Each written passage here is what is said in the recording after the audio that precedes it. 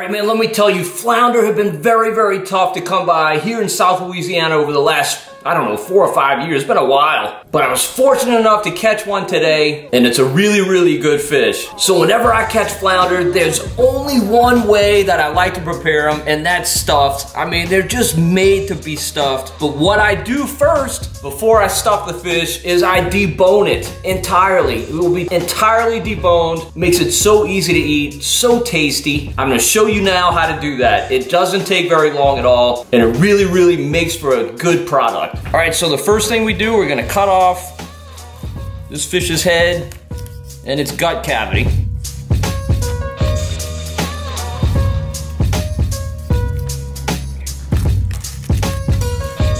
All right, you discard the head, and we're gonna clean out this gut cavity. That's really kind of the most gruesome part. Other than that, it's pretty easy. Now, I actually had to use a serrated knife to get through some of those bones. It's common. Just a normal steak knife from your kitchen will work fine. All right, so now we got the head removed. We cleaned out the gut cavity. The next step is to scale the fish. Now, this is a messy part of the process, so I typically do it outside. And I use a spoon. A lot of people use a butter knife. I like to use a spoon. I'll show you what to do. You've probably scaled fish before, but it's really quick and easy.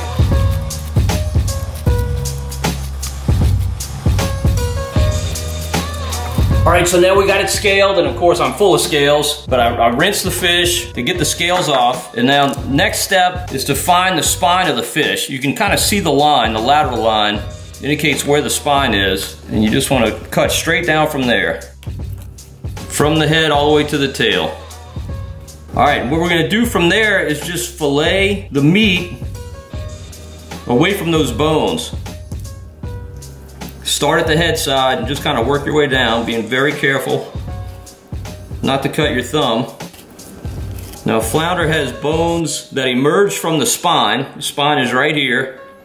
It also has bones that run along the, I don't know, they're called dorsal fin in a flounder, I guess they are. And they're separated, so you kind of, it's a little catch point right there. You got to get past it. And you want to trim it all the way to that dorsal fin.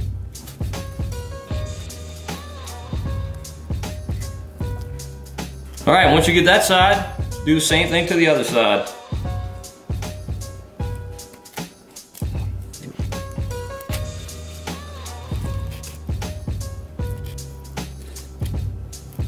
Now, the dark side of the flounder always has the thickest meat, but on a flounder this size, you still have a lot of meat on that other side. It's the same thing, we cut right along that lateral line.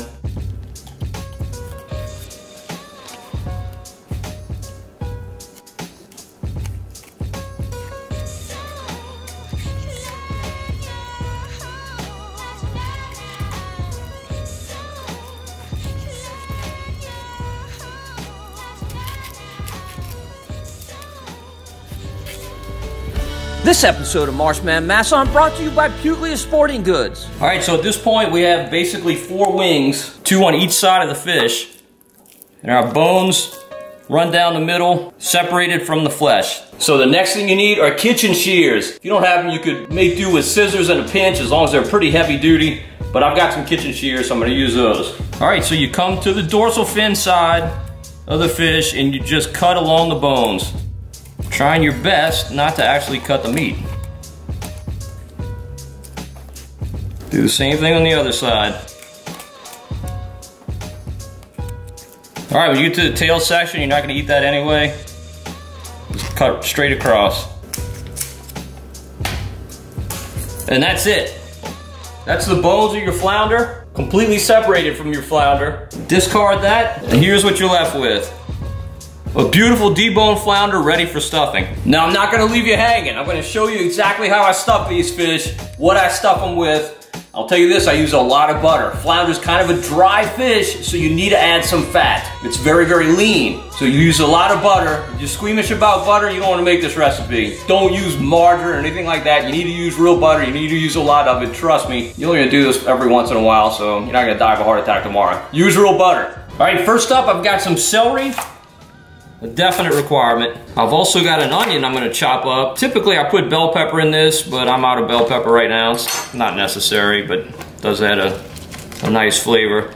But I'm gonna chop up this celery, chop up the onion, soften them in some butter, And then the magic happens.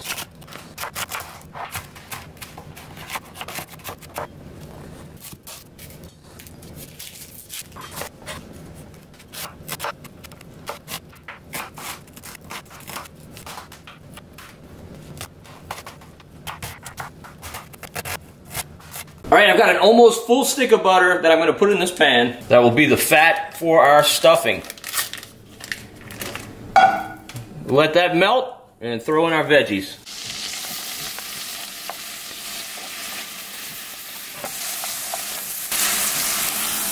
Now you really got to let your vegetables get soft. Very, very important. You don't want crunchy onions or celery in there. It takes a while for them to really get soft. Be patient.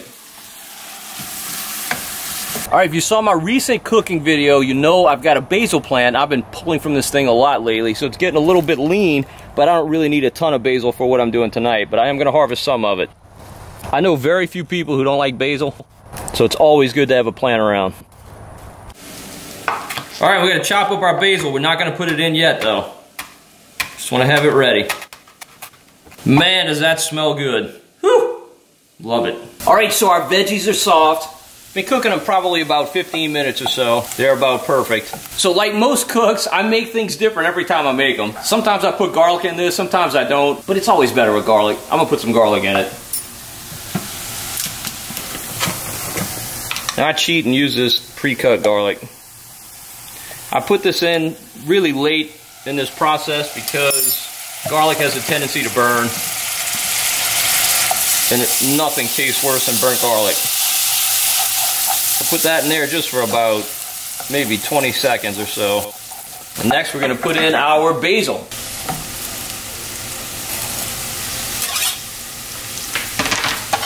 Put that in even less time, maybe 10 seconds. Man, I wish you could smell this. Let me tell you, it already smells like heaven.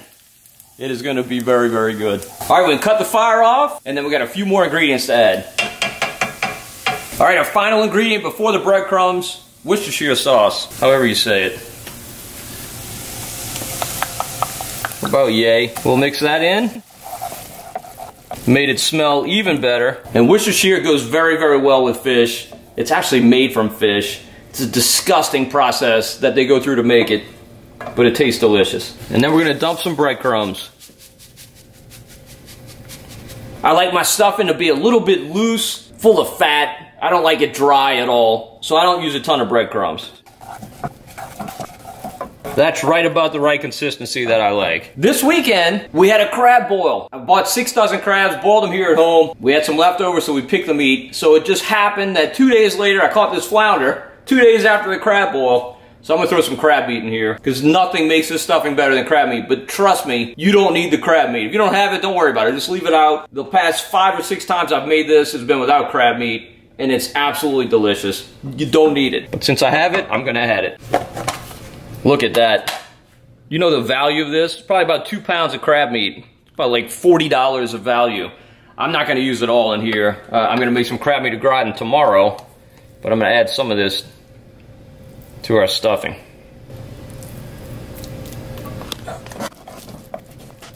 Crab meat and bacon makes everything better. This episode of Marshman Masson brought to you by H&H Lure Company, and by Bill Lewis, and by Cito New Orleans, and by Versamax Courts, and by Sportsman's Outfitters. All right, since we took all that care on that flounder skin, we don't want it to stick into the pan. You just want to butter your pan. Yep, even more butter. And I put our boneless flounder in the fridge while we were preparing that stuffing, so I'm gonna pull it out.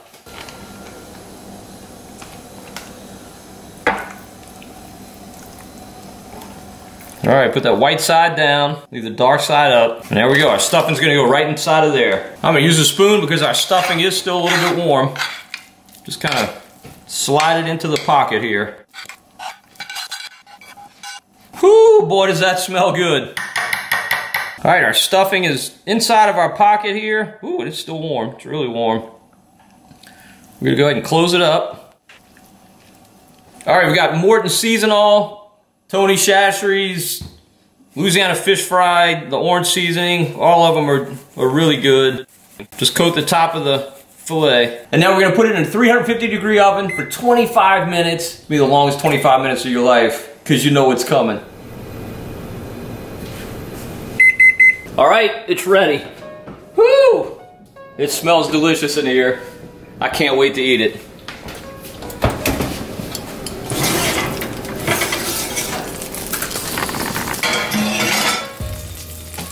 Look at that. Perfect stuffed flounder. Man, it's gonna be tasty. All right, now the best way to serve this is just to cut it crosswise with a knife. And you take a spatula, preferably a fish spatula, and just scoop it up. All right, let's see how it is.